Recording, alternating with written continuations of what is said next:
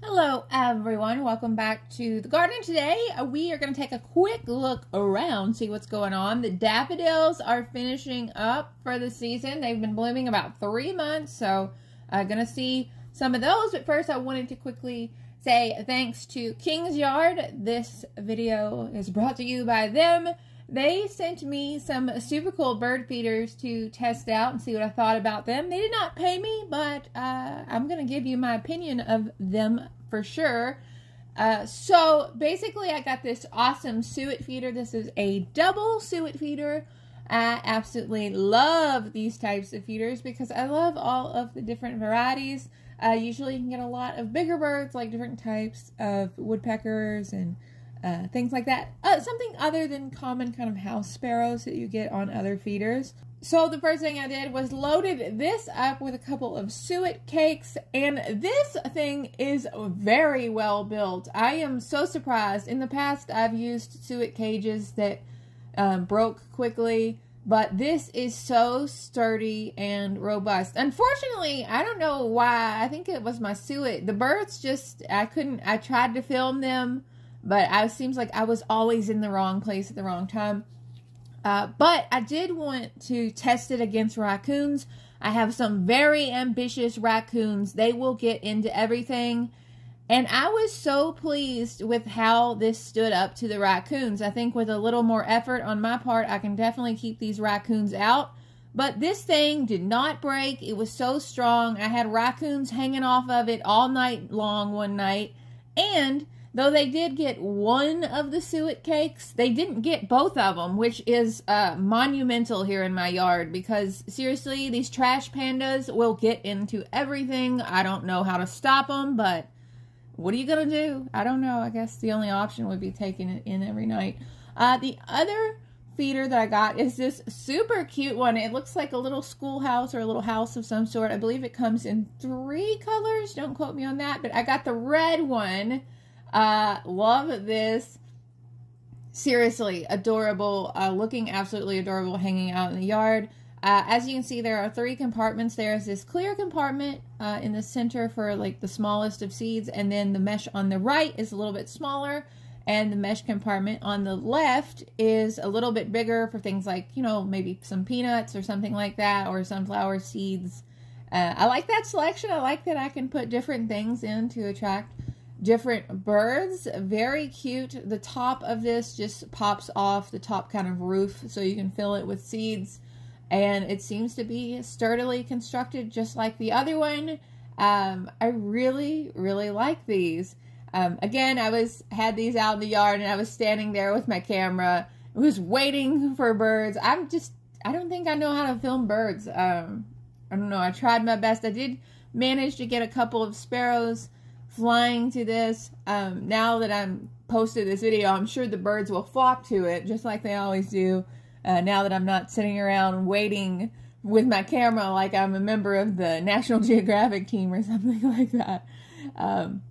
But overall, just a very cute, very good quality, and I'll put the links to those down in the description below if you want to check them out as well. I think I am going to go back and order some hummingbird feeders from them. If the quality is the same as this, I'm sure I'll be pleased. I love hummingbird feeders, and I just saw my first hummingbird show up to the garden yesterday, so I guess that is a sure sign that spring is pretty much on the way. So let's get back to the garden. Things that are in bloom. The first daffodil that I wanted to show you, this is a double. I believe this double came from Brent and Becky's. This one is called Tender Beauty. It is very much a double white, and in the center you can see it's kind of a beigey pink color. Those open up a really beautiful shade of pink when they first bloom. These are weathered a little bit. These blooms you see here have been open a few days, but that is just the softest color pink that you wouldn't even believe. I really like them. Next we have one called Steph. This is one that I've kind of been hiding from everyone. Sometimes when I find a daffodil I like, I kind of keep it to myself for a season. Because honestly, once people like Floret and other popular real flower farmer vloggers and stuff find a variety, then it becomes sold out and you can't get it anymore, and it bums me out.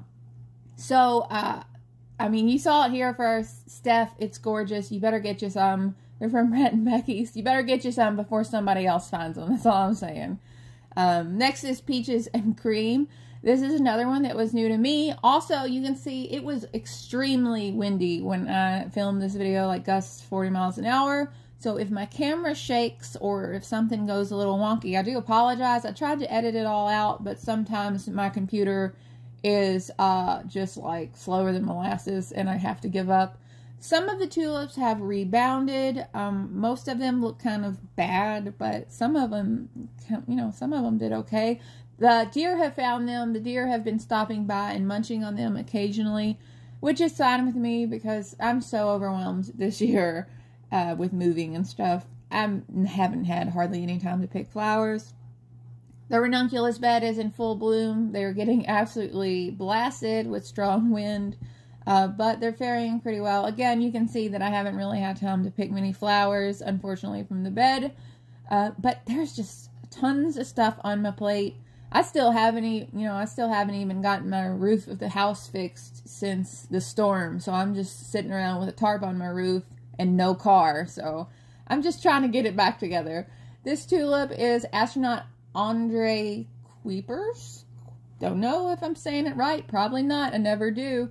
But I used this one in an arrangement with some ranunculus and some Tender Beauty and Steph daffodils. I think this turned out absolutely gorgeous. Of course, this is the time of year where I don't personally have much filler foliage type plants. I know some people don't like the look of just a bunch of focal flowers in a vase, but I'll be darned if I don't like it. I think it's very pretty. I like this color palette, very orangey and soft. I don't know which ranunculus these are specifically. I just grew a amandine mix this year, so I like it. I think it's nice. I also made another flower arrangement. This was a mix of pink ranunculus, mainly porcelain. Amandine porcelain is what you see here. It's a light pink with that variation of the darker colors around the petals that you see. And, of course, ranunculus are my favorite. I mean, I could just put a bunch of these in a vase and go on with my day and feel pretty good about it. But I did decide to add some tulips. I believe these purple ones are Sane or Sani. I'm sure I'm wrong. I apologize. Anyway, and I threw in some daffodils, some unnamed daffodils that I'm not quite sure what their names are. If you know the name of this daffodil, let me know down in the comments, because unfortunately it was unlabeled when it came to me in the garden. Anyway, it's kind of the weird color palette to stick the yellow in there like that, I think. It doesn't translate very well on camera. This yellow burst from the daffodils looked a lot better in real life, for real. So hopefully, I don't know. It just didn't work out well on camera. That's really about it for this video. I know that it was a quick one. I really do appreciate you taking the time to watch. Links to everything are down in the description. I hope that you're having an amazing day. You totally deserve it. Hope your weather's nice. And I'll talk to y'all later. Bye.